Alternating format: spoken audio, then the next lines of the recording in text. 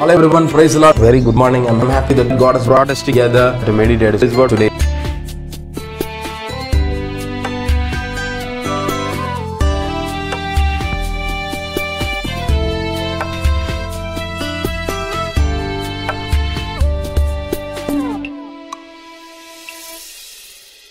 Hello everyone, praise the Lord. Very good morning. I'm very happy that God has brought us together to meditate His word. May God speak to us even in this morning as we meditate His word. Today is the Sabbath day. I believe we are getting ready to go to your church, and especially today is the Pentecostal Sunday, celebrated all over the world among the Pentecostals. So I believe you will be going to a church with an expectation that you will receive the baptism of the Holy Spirit. Is not that only today God will be baptizing, but today you can take a special effort to receive the baptism of Holy Spirit.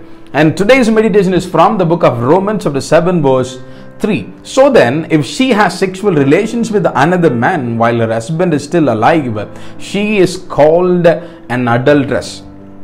But if her husband dies, she is released from that law and is not an adulteress if she marries another man.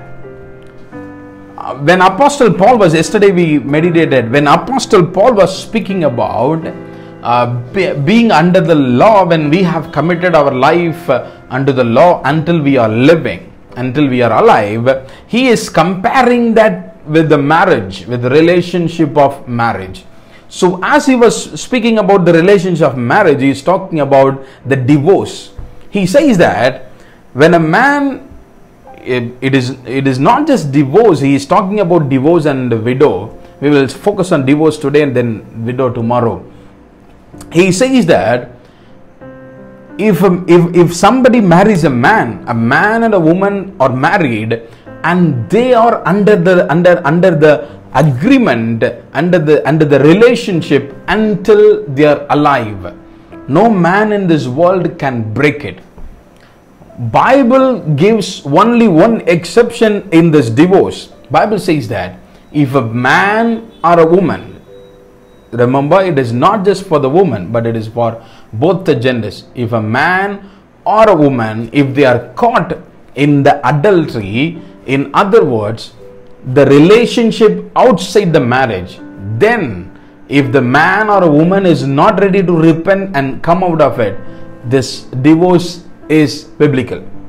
Unless if they are not caught with this, no other reason beyond this is biblical. You can never take any other reason and say that, oh, we can approve this divorce. No. You cannot say that, oh, there was a misunderstanding, so I don't want to live with her, with him or with her. Oh, she was not obedient, so we are going for divorce. And she was not respecting my parents, so we are going for divorce. She was ill, so we are going for divorce. No other reason except adultery was accepted in Bible. Bible just gives an exception about adultery. So my dear brothers and sisters, this divorce is very much increasing among Christians. Remember, we are making a covenant in the sight of God, in the presence of God, among the holy people, at the temple of God, with the servants of God. Remember. So when we have made this agreement, the Bible says that it is honorable above all. So we must be very careful that what we are doing, whether it is biblical or we are going against the Lord. Bible just gives an exemption that only this can be done. Anything else other than this is against the Bible. So be careful. Only the adultery can be counted when it comes about divorce. Amen.